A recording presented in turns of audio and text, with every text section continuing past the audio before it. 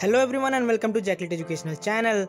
So we are continuing the crash course series in which we are discussing expected questions for environmental science examination.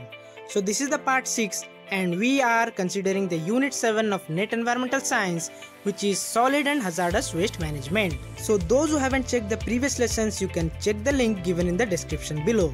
So आइए शुरू करते हैं आज का ये video. So the first question which we are going today is a match the following. Yes, in the match the following, it is asking to join the correct hazardous waste with its treatment process. So the hazardous waste can be found in the water, air or soil. So these are given in the left hand side, the hazardous waste, and we have to match with the correct treatment process. So here for your convenience, I have already put the correct match in front of the hazardous waste. Yes, the adjacent side gives the treatment process, so we will know one by one. So cyanide जो है hazardous waste, they are treated with the help of ozonization technique or it is also known as ozonation technique. So ये आपको remember करना है. Next is hazardous waste which are found in the aqueous with metal. So aqueous जो है liquid form में होता है, उसके साथ अगर metal incorporated है, so the process which will be used for its treatment is called as carbon adsorption process. Next comes PCBs. So what are PCBs? They are polychlorinated biphenyls. So इनका treatment process को कहते हैं fluidized bed incineration. And next comes the chlorinated organics. So organics which are having chlorine compounds are treated with the simple step of evaporation. Although it is not that much useful, but still it is used to treat the chlorinated organics in the first stage. So here I would like to say that two things are very important. That's why I have taken two different slides to explain the ozonization technique and the carbon adsorption technique. But the fluidized bed incineration is a kind of incineration process, that is the burning process, in which the PCBs are found in the waste are burnt with the help of a fluid that is called as fluidized bed technique. Next comes the chlorinated organics which we have already discussed, जिसमें chlorine पाया जाता है. They are treated with the help of evaporation so as the chlorine evaporates in the atmosphere and leaves behind the waste without the hazardous compound which is chlorine. So let's move on to the next slide. So here we are going to discuss about the carbon adsorption technique which is used to remove the metals from the aqueous solution. So ये है बहुत ही simple step है. So this is very similar to the process in which the filters, that is water filters, are used in our homes. So उसमें क्या होता है, activated carbon you would have heard. So this term activated carbon, they are used to filter most of the hazardous waste along with metals which are found in water. So इसमें क्या होता है, so let us assume there is a contaminated liquid, that is aqueous solution with metals. First it will pass through the particulate filter, that's why the bigger particles will filter out. Then it will be treated as the influent which will go inside the carbon adsorption chamber. So what is this? This is the bed, that is the complete bed. The complete storage is made up of carbon which is normally taken from the organic part of the atmosphere, that is the organic carbon. Next what happens is the carbon used to adsorb. So adsorption का मतलब है, suppose this is the surface and the particles are sticking on the surface, it is known as adsorption. Absorption is what? ABSORPTION, that is means it is absorbed through the surface. But when it is sticking on the surface, it is called as adsorption. So यहाँ पे भी same phenomena होता है, जब ये influent, the water which is consisting of hazardous waste goes inside the carbon bed channel, then this carbon bed sticks the metal compound which are hazardous on this bed, such as here you can see they are stuck there, and the purified water, that is the aqueous without metal, passes out as effluent.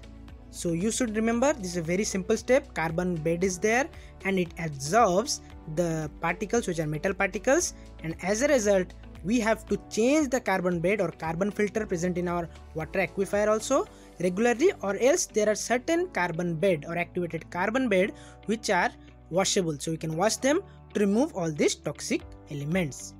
Now let's move to the next slide. Next slide we will discuss about the ozonization or ozonation technique which is used to remove cyanides present mostly in the wastewater. So the treatment of cyanide containing wastewater is carried out with the help of ozone, and two other things you should remember and note it down, that hydrogen peroxide and alkaline chlorination technique is also used to remove the cyanide from the wastewater. So how this ozone helps, I will tell you with a very simple step. So cyanide, that means Cn minus, such as we assume it is present in the wastewater, and that ion is attacked by the ozone molecule. So ozone molecule जब उसको attack करता है, what happens is oxidation reaction takes place. Ozone is a very good oxidant, so what happens is oxidation हो जाता है Cn minus का, that is cyanide का. So what happens is Cn minus, that is it loses the electron and it is formed to N2, that is nitrogen gas, and the carbon is emitted out as the carbonate ions or carbon dioxide. So how you should be remembering, and you should be wondering that why H is present here but here no H is found. So this is very simple, because as I have said, it is found in the wastewater. So water formula is H2O, so the H comes from the water. So this is not the balanced equation, but you should know when Cn minus is attacked by ozone, it is oxidized and it reduces the electron present in it, which forms nitrogen and carbonate ions, oxygen, and they are subsequently treated with other process so as to get the purified water. So I hope you have understood that. Let's move to the next question.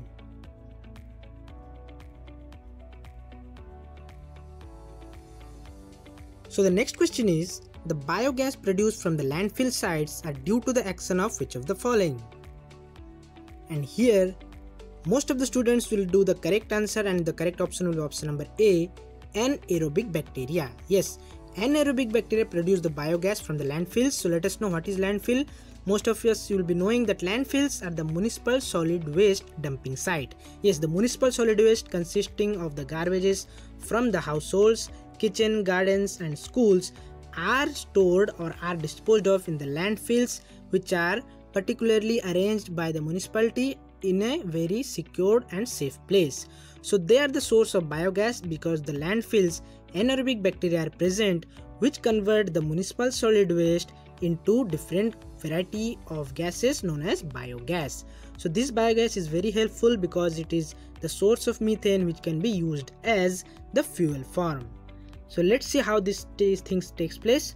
So in this slide you will be able to see that here this is the pictorial representation of modern landfill site. So what is there? So first thing is the garbage, the landfill consisting of the garbage of municipal solid waste. So these blocks are showing the trash. So here we have to store them, and then we have to seal them with the presence of landfill liner. So why you have to seal? Seal हमें इसलिए करना होता है because they should not move from the garbage, the toxic materials, into the water bodies nearby the groundwater aquifer. Next is how these landfill liners are there. So landfill liners mostly consist of butyl rubber or bentonite. So there are many other things, but you should remember at least two, that is butyl rubber and bentonite. Next thing is why these leachate are very dangerous, because this leachate system is consisting of several hazardous and toxic material. So they are passed on to the leachate treatment system and they are then disposed of after their treatment takes place.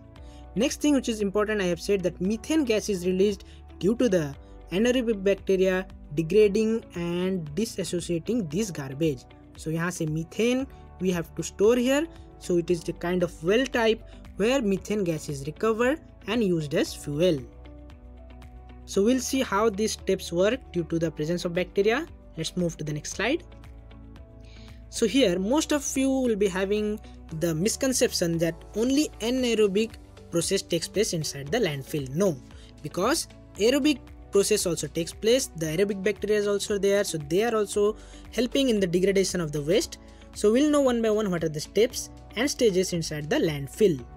So first is waste organic fraction. So waste organic fraction, the meaning is the organic matter which is present in the municipal solid waste when it is mixed with plastics, other materials which are not municipal solid waste, then it is called as constituent of waste organic fraction.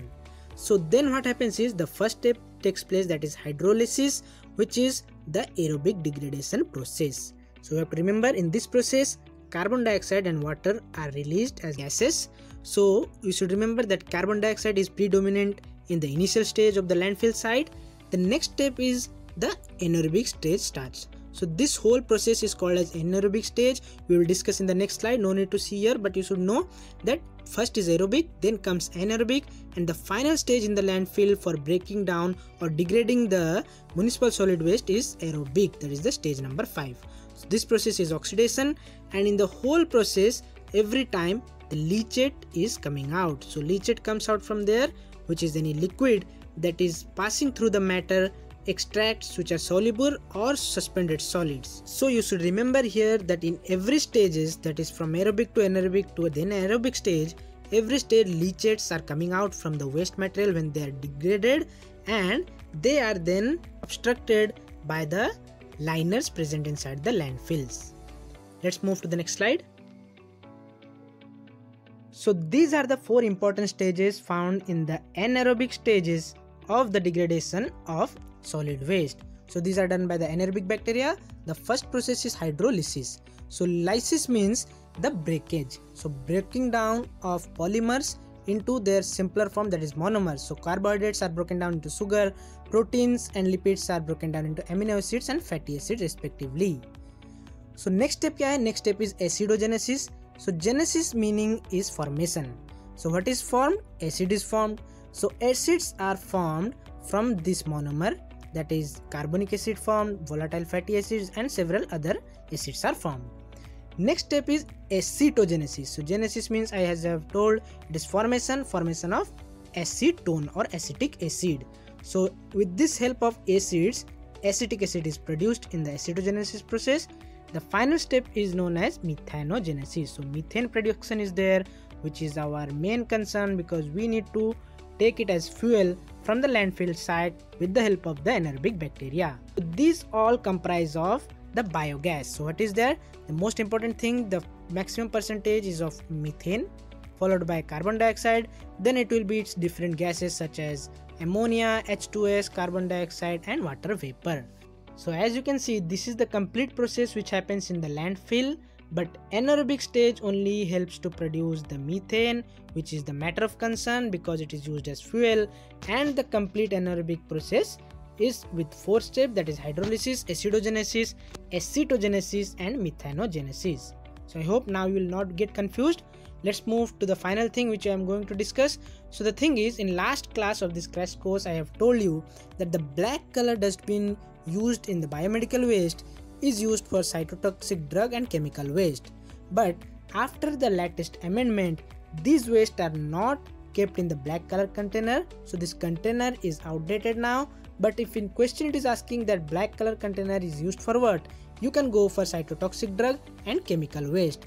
But if it is asking that where the cytotoxic drug and chemical waste are stored as per the biomedical waste new rule, so as per the amendment, they are stored in the yellow color container. Yes, so as per the latest amendment, the cytotoxic drug and medicine are stored in the yellow color container in biomedical waste. Rest everything is same. So if you haven't checked the previous video, you can go to the link given in the description below. So keep watching this channel, and if you like this, don't forget to share this with your friend and subscribe the channel if you haven't subscribed till now.